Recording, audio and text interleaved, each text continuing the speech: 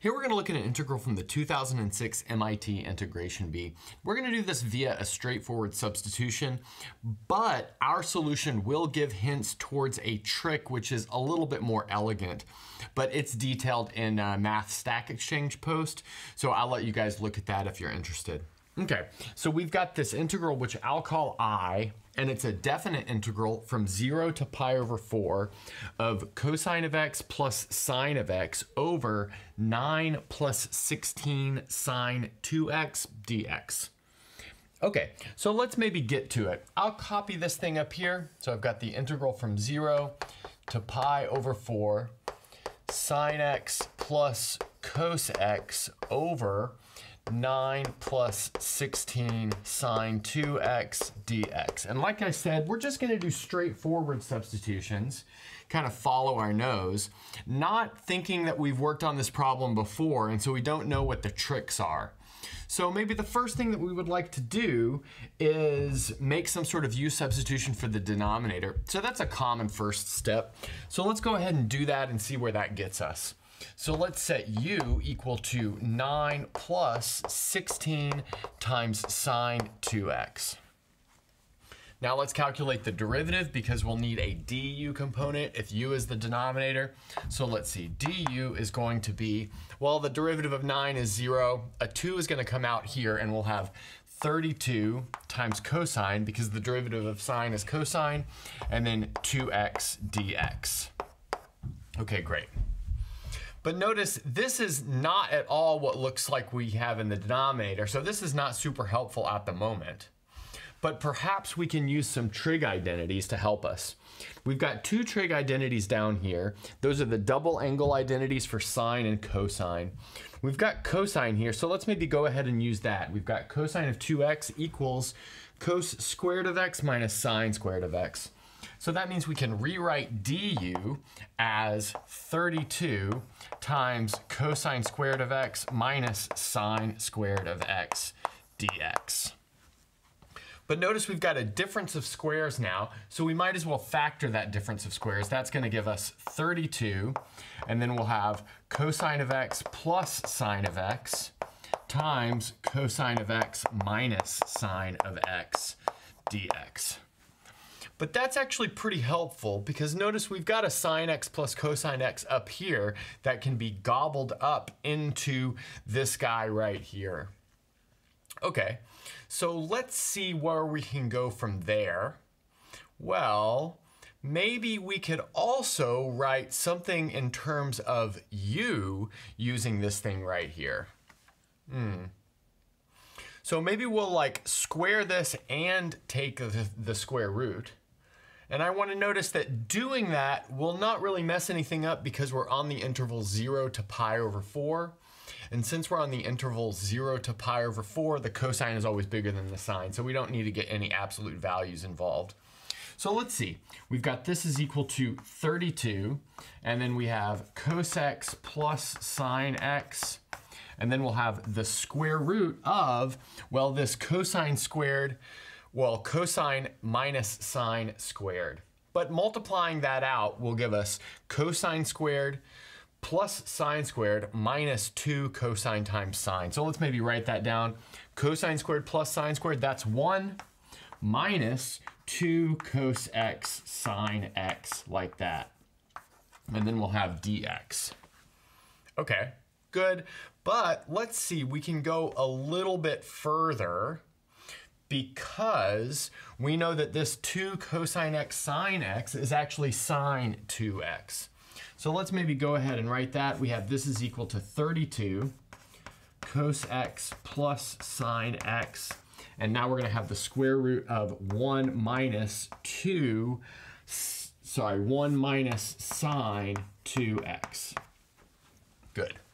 But now let's look at our substitution that we have originally. So our substitution that we have originally has sine 2x in terms of u essentially. So notice maybe we could plug that in to our substitution way down here by solving for sine of 2x. So if we solve this for sine of 2x, let's see what we're going to get.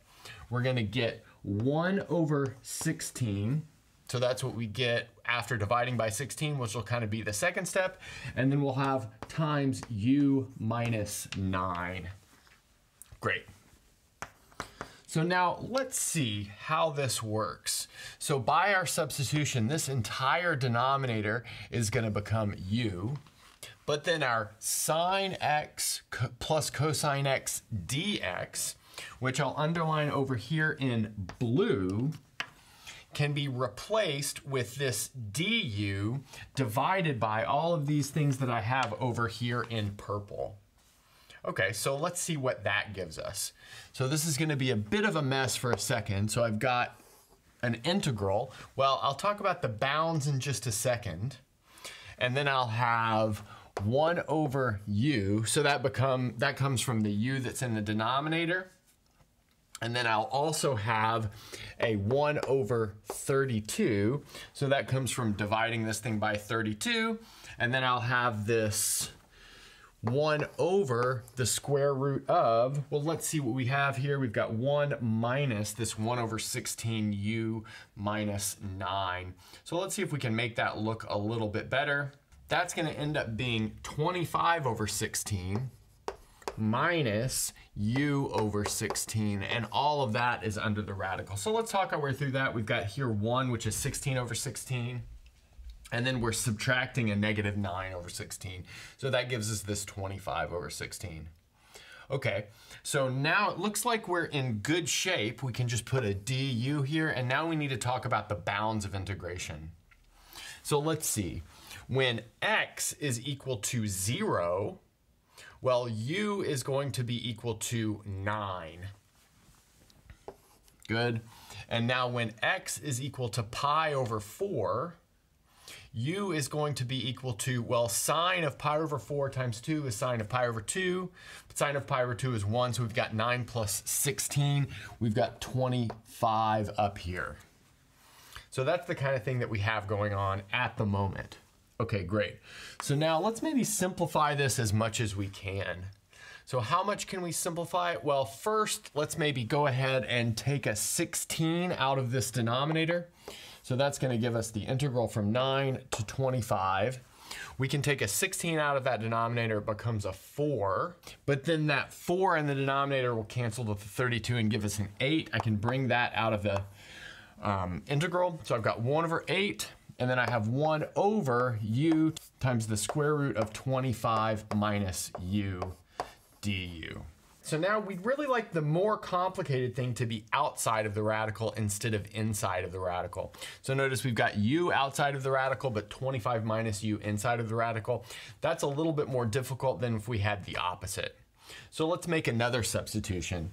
Let's say we'll let t equal 25 minus u. That means du is equal to minus dt, like that.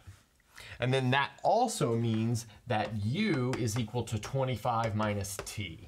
So when we do our change here, let's see what we get. We'll get 1 over 8, and then we'll have the integral of, so it's going to be minus dt from the minus sign that we picked up from du. And then next we'll have 25 minus t times the square root of t. Now let's see what we have for our bounds of integration. So our lower bound of integration, our upper bound of integration will be 0, because if we plug in u equals 25, we'll get 0. And our lower bound of integration will be 16. 25 minus 9 is 16. Okay, good. Now I'm going to go ahead and take this minus sign and let it flip the bounds of the integration. So we'll have 1 over 8, and then the integral from 0 to 16 of 1 over 25 minus t times the square root of t dt. Good. Now let's maybe bring this to here and we'll continue on. So we've worked ourselves down to the following integral. So I, which was our original goal, is now 1/8 the integral from 0 to 16 of 1 over 25 minus t times the square root of t dt. Now we're going to do one last substitution before we kind of start finishing this thing off. And the substitution will be for this square root of t. The motivation here is that the derivative of the square root of t puts a square root of t into the denominator. Then we can express this t as the square root of t squared, so we'll be good to go there. So let's say maybe y is equal to the square root of t. Notice that's equal t to the half. That's going to make dy equal to 1/2 t to the minus half, but notice that's going to be equal to 1/2 times the square root of t, like that. And then I should put a dt here. Okay, so let's see. We can take this 8 and rewrite it as 4 times 2. And then this 2, along with this root t dt, those are all gobbled up by my dy. And then this t right here is going to be y squared. Okay, so let's see what effect that has. We're going to have 1/4. So the quarter comes from canceling out the 2. It got eaten up by the dy. And then next, we're going to have the integral. We'll do the bounds of integration in just a second. Then we'll have 1/25 minus y squared dy, like that. Now let's see. When t is 0, y is 0. When t is 16, y is 4. So this is the integral from 0 to 4, like that. Okay, but now it looks like we could maybe do a partial fraction decomposition. So let's maybe outline the partial fraction decomposition over here. So we would like to take 1/25 minus y squared and probably rewrite it as a over y minus 5 plus b over y plus 5. It's a standard partial fraction decomposition for something like this. So let's multiply both sides by 25 minus y squared, so we can cancel both sides of the equation, or maybe by 25 or y squared minus 25. That'll leave us with a -1 on the left-hand side of the equation. It'll leave us with an a times y plus 5 on the right, and a b times y minus 5 on the right as well. So let's see. Now we'll have constant term equation and an equation from our linear term, in other words, our y term. So now the constant terms on the right-hand side of the equation are 5a minus 5b. And so that's going to be equal to -1 because that's what we got on the left-hand side of the equation. Then the coefficients of y on the right are a plus b, and on the left is 0. Okay, cool. So that's going to tell us immediately that b is equal to -a. But now we can plug b equals -a back up here. And let's say that means we're going to have 10a equals -1, which means a equals -1 over 10, which means b equals 1 over 10. Positive, because they're of opposite sign. So that means we have a way to decompose this integral using this partial fraction decomposition. So let's see what that gives us. We're going to have a quarter like that. Then we'll have the integral from 0 to 4. And then I've just rewritten this 1/25 minus y squared using these parts right here. I can go ahead and factor a 1/10 out of the whole thing. That'll give us a 1/40 in front of the whole thing, 4 times 10. And then let's see, that's going to leave us with a -1 over this y minus 5 and a +1 over y plus 5. Then we'll have dy here. Now, the antiderivative of that is pretty straightforward. It involves natural logarithms. So let's see, we'll have 1/40, and then we'll have the ln of the absolute value of y plus 5 minus the natural log of the absolute value of y minus 5.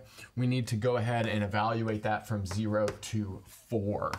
So let's see what we get. When we evaluate that thing at 0, we'll have the natural log of 5 minus the natural log of 5. That's going to cancel off.